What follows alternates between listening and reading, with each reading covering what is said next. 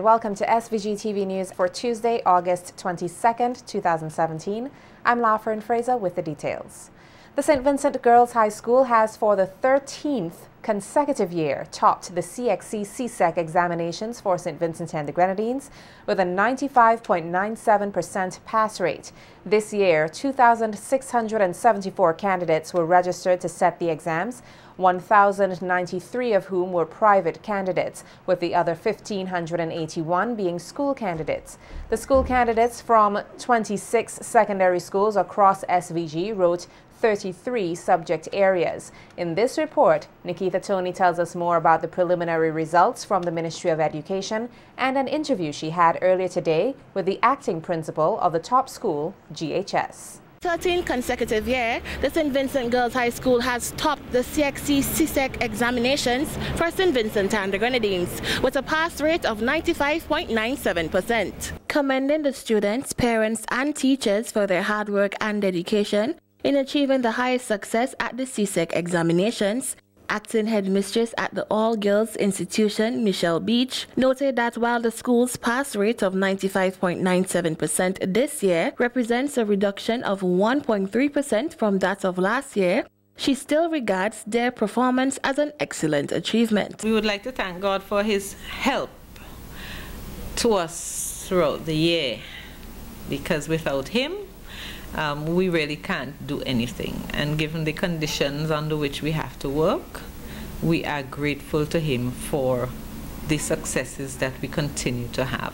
18 subject areas where we would have scored 100% passes, and there were 10 subject areas where we had a pass rate of between 98.78% and 48.38%. That the lowest one has to do with additional math, and as you know, this is not normally done in secondary schools, and we are still working on this particular subject area. Noting that 55 fourth form students also sat the general maths CSEC examination, Beach added that this is the school's way of challenging the students to do their maximum. Passed 18 subjects with grade 1s and 1 subject with a grade 2. So that makes it a total of 19 subjects. Iana also sat general math in 2016 when she was a fourth former, and she obtained a grade 1 pass. And I have to commend her and the teachers who took the time before school, during their non-teaching periods, after school, to ensure that she had the content to be able to work and achieve such an amazing milestone.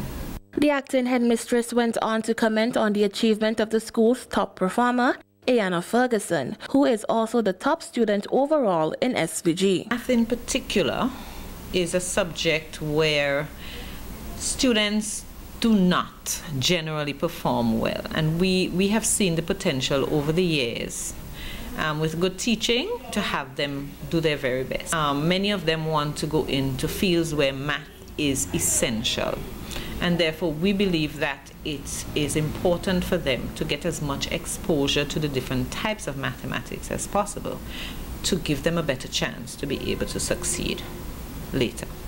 Outlining the way forward, Beach said the institution remains committed to achieving a 100% pass rate at the CXC-CSEC examinations. Girls did well. However, they would not have done as well in terms of the quality of grades that we would have liked them to have.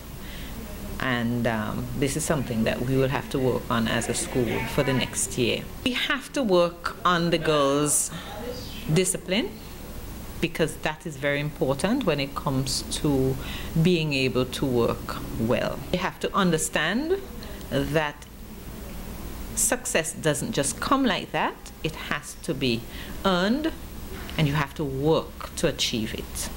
The preliminary results by the Ministry of Education show that 4 other schools recorded a percentage pass rate of 80% or more. They include the St. Joseph Convent Kingston with a 90.64%, the St. Vincent Grammar School 87.56%, Thomas Sanders Secondary 86.06%, and the St. Martin's Secondary School with 82.39%. The most significant improvement in the pass rate for 2017 was seen by the Georgetown Secondary School, with an increase from 45.76% in 2016 to 65.92% this year. Nikita Tony reporting for SVG-TV News. Leader of the opposition New Democratic Party, or the NDP, Dr. Godwin Friday, is staunchly defending the selection of Colin the Hitman Graham to represent the party for the East St. George constituency. Dr. Friday told SVG-TV News earlier today that the process of ratification in the Central Committee has to take place, but the father of three has already exhibited qualities which demonstrate that he will be a man for the people. Dr. Friday described Graham as a person with tremendous qualities and said that despite the criticisms being leveled against Graham of not possessing higher learning certificates, he fits the constitutional criteria. I think he is a person of tremendous quality that will represent the constituency well when the process is completed. He meets the qualifications in the Constitution. I didn't say I had to have a degree for that.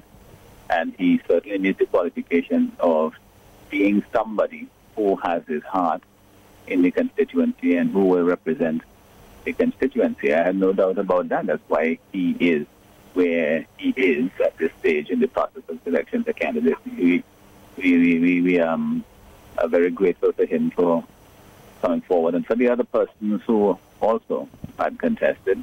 But it's a democratic process, and I am sure that the people in East St. George will be very well represented if Colin is their contestant in the next general election. Dr. Friday believes that persons are attracted to the NDP because they want sincerity and wish to make a difference. No doubt that in the New Democratic Party, that wherever there are vacancies for candidates, that we will attract people, outstanding people who are willing to represent their constituency and to serve in that capacity in conventions and communities. But it's people who are willing to take up the mantle, because it is a tough job. And, you hear the slings and arrows are thrown at you all the time. But there are very good people who are willing to serve under the banner of the New Democratic Party. We have a very large tent, and we welcome such persons to come forward to represent us and to represent the people in those constituencies. So we have no trouble at all with that. The NDP leader, however, declined to comment on reports of another new face to be added to the NDP slate of candidates in the person of lawyer K. Bacchus Batiste, who is reportedly being considered for the West St. George constituency, with reports that Dr. Jules Ferdinand has tendered his resignation. The Eastern Caribbean Central Bank, or the ECCB, wishes to assure the public that the Eastern Caribbean currency, or EC currency, remains stable and that the EC banknotes are protected by the various security features of the notes. Deputy Director of the Currency Management Department, Rosbert Humphrey, says the Royal Grenada Police Force recently retrieved 3 counterfeit $50 notes bearing serial number SR380132 and 1 $100 note bearing serial number VW033672.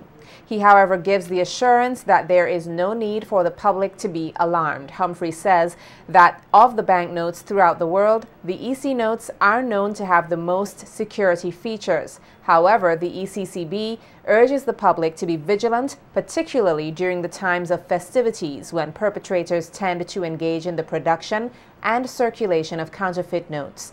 He added that there are officers in the police forces and commercial banks across the Eastern Caribbean Currency Union, or the ECCU, who are trained to identify counterfeit EC notes. The public is reminded that it is an offense to be in possession of counterfeit EC notes. Individuals who are in possession of counterfeit notes or think they may have received such notes during their business transactions are asked to take them to the Police Criminal Investigation Department in their respective countries or to the ECCB agency office in their respective countries. The Public Health Department is serious about its commitment to rid SVG of derelict vehicles. Chief Environment Health Officer Neri James made this clear as he spoke with SVG-TV News on site where several abandoned vehicles were removed by work crew of the Solid Waste Management Unit across the Camden Park area today. James said prior to today, vehicles were inspected and tagged as part of the earlier phase of the operation, with the work today consisting of the removal of such vehicles in targeted communities. James added that the response from the public has so far been good as they strive to make SVG a healthier nation. We have served 150 notices. We have 40 persons actually complying. So we expect the others to comply very soon. We just came from Sharps, and then we are now at Utley Hall. Okay, so from here we are going back to probably Largo Heights and other places. The public response in this case is good. We haven't got anyone that actually challenging us. So no, we are good here. Deeming the project as a massive operation, James highlighted one particular vehicle which he described as a health hazard. Vehicle pose what we call a public health nuisance. Okay, meaning that the mere fact that it is here, it is unsightly, number one. Number two, it is a breeding ground for rats and also mosquitoes. And we really want to see our state as a clean state. Hence we are here to just show the state that we are extremely serious about this. Okay, so we are removing this vehicle. Give us your full support. We need your full support in order to make this country safe for not only us but for you.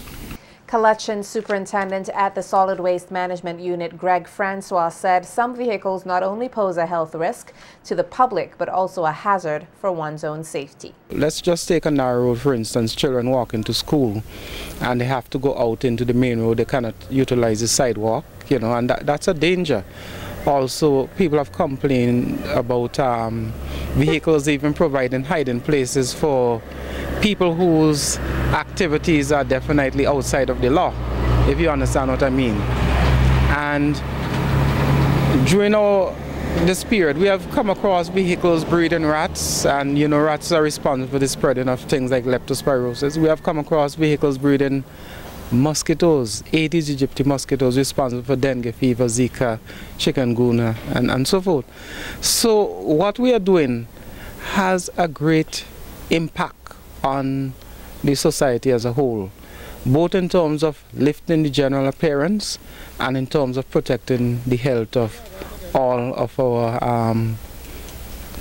of the persons that we assist through the various agencies. The Royal St. Vincent and the Grenadines Police Force and the Public Health Department have come in for high praise as they partner with the Solid Waste Management Unit to remove derelict vehicles across SVG. Superintendent of Collections at the Solid Waste Management Unit, Greg Francois, said there is room for other stakeholders to get involved in the project as the task is a mammoth one. And so I want to congratulate the police and public health for the work that they are doing.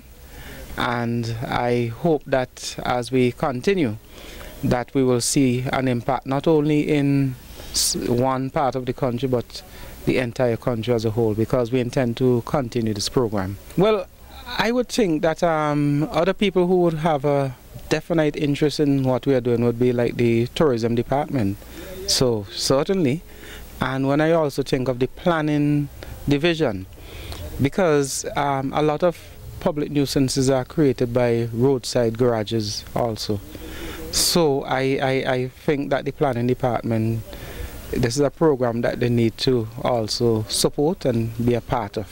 Francois highlighted the unique advantage of working with the Public Health Department and the RSVG police force and considers the involvement of both institutions in the project of strategic importance.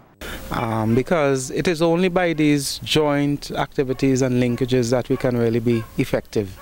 Because, for instance, if you take solid waste by itself, we don't have the power to prosecute anybody. So we could not do it. But when we get with public health, they have the power both on public and private premises. When we get with the police, they can serve notices either as a litter offense or as a traffic offense. And what I like about the police notices when they are served as traffic offenses is that the person is given 48 hours. And that is very, very helpful, because it's not a lot of time to make excuses and so on. They just got to do what they're supposed to do or face the court system. Aiming to raise awareness for a number of social issues which have and continue to plague the citizens of St. Vincent and the Grenadines, kayaker and founder of the Team X Kayaking, Mark Sardine, is using his sport to fight for a cause. As part of his efforts, on Sunday, August 20th, Sardine embarked upon a 3-hour and 5-minute kayaking journey from Indian Bay to Bequia and back to show his willingness to fight for a better nation. In an interview earlier today with SVG-TV News, Sardine spoke explaining the purpose of his mission and how each Vincentian can play their part in ridding the country of many of these issues. In light of a number of infectious diseases and social issues which continue to plague the Vincentian society, one Vincentian by the name of Mark Sardine is taking the stand to make a difference. Working through his organization, the Team X Kayak Team, Sardine explained that his passion to make a change in this country came about after he had served for many years in law enforcement in the USA, noting that if he could serve and protect others, he should be able to give of himself in his home country. I will keep on standing for my country 100%. I had other events to do for this year, but this is far too important for me to let it go. I will stand up among my country 100% to make these positive changes. With a healthy country, a non-violence country, we have a wealthy country. And the only how we can do this, you have to stand up and make a difference. On Sunday, August 20th, Sardine braved the currents and embarked upon a round trip between Bequia and Indian Bay, which saw him paddling his kayak for some 3 hours and 5 minutes. This, according to him, was just one of his many efforts to raise awareness against HIV, gonorrhea, and violence, which are prominent issues in SVG that need more attention. But seeing this is so severe in our country, I will cancel everything, stand alongside my country, work with the HIV unit if I have to make a difference in our country. Your young people are getting infected and you throw them in the streets and the streets refuse them. Hunger set in. Right behind that is suicide. Come on, we pass them stages. 40% VAT on alcohol. Reduce the VAT off the food table. Let's make common sense in our country. Each and every one of us will benefit from it. The activist went on to call upon all Vincentians to get on the move and make the choice to be the change. There's no time to turn your back. The violence from the guns that's reaching our shores, and blind eyes are turned to these weapons. There's no time to turn your back. You come from abroad with an education to make tomorrow a brighter day with country, and you are sitting down and denying to stand up and make a difference. Asking you be a concerned citizen, stand up and let's make a difference in our country. Sardine aims to get more active in the community, joining with various organizations to share his knowledge and get more persons on board with reading SVG of various issues. Nikita Tony reporting for SVG-TV News. 44-year-old Monique Clark of Bayaboo, who was doused with gasoline and set ablaze in an incident at her home on August 13th, passed away this morning at the Milton K2 Memorial Hospital. Clark suffered second and third degree burns to 85% of her body from the incident. Police have since charged 33-year-old Pedro Ashton with the intent to commit murder. It is expected that the charge will be upgraded to murder. Ashton is expected to return to court on September 4th. In an earlier interview with SVG-TV News, Clark's sister, Aisha Richardson, said that her sister told her that she was laying in bed after returning from a karaoke in the neighborhood when her boyfriend, whom she had an abusive relationship with, came home demanding money from her.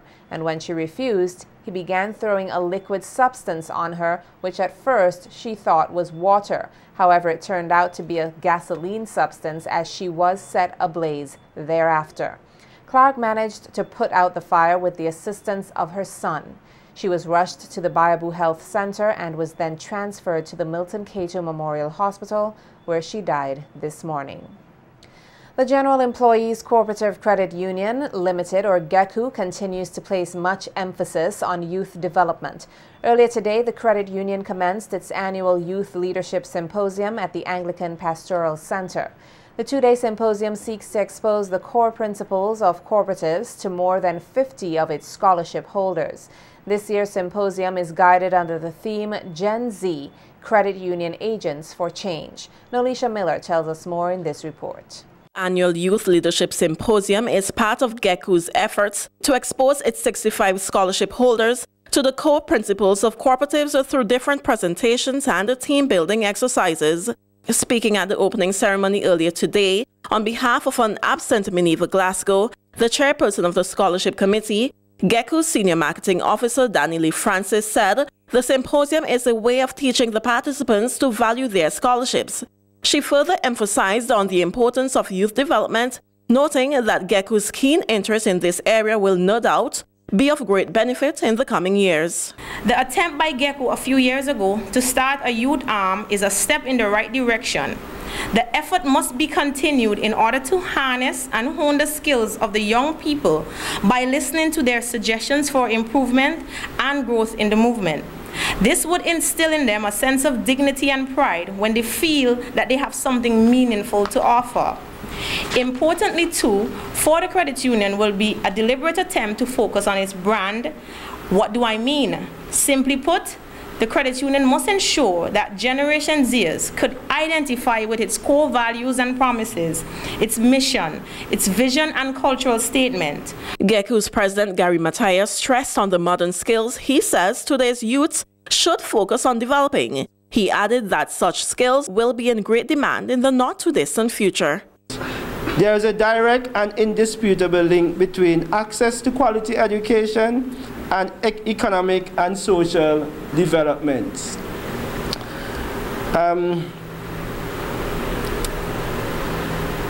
Today's students need 21st century skills like critical thinking, problem solving, creativity, and digital literacy. Learners of all ages need to become familiar with new technologies and cope with rapidly changing workplaces. Shedding light on GECU's constant technological development, featured speaker Kimberly Cambridge said investing in today's youth is of significant importance to the credit union. Your generation has more knowledge about computers and things going viral than any previous generations ever will. Even the language that you use is not the same. Things made in previous generations were perfected for you. Even these apps, the ATM cards, the social media access, was done so that it could cater to persons who are millennials and especially the centennials. Speaking on the way forward, she urged the participants of the Youth Symposium and GECU's Junior Savers to use social media as a strategy to keep the credit union in the forefront. We believe in your abilities to keep things moving forward. The same way that you were able to use social media to contact your friends and other business places to inquire about services, do the same with the GECU app. Download it, support local, tweet them, message them on Instagram, and keep them talking about the services that they offer, such as interest rates for the student loans when you're ready to go off to study, or ask them questions about things that you would like to see happen in the credit union. create your own hashtag. So maybe that is something that you guys can come up with over the course of the next 2 days. The symposium is being held under the theme Gen Z Credit Union Agents for Change. Nolisha Miller, The Evening News.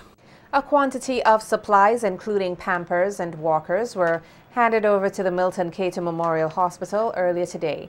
The donation was made by Vinci Liberators SVG. In presenting the items, President Artis Davis said the organization was pleased to be of assistance to the hospital in this manner and promised further assistance in the future. Karen Johnson, who represented the hospital administrator, thanked the members of Vinci Liberators for their donation and wished that the collaboration between the organization and the MCMH will continue to grow. Johnson further stated that the supplies would be a great benefit to the patients using the facility.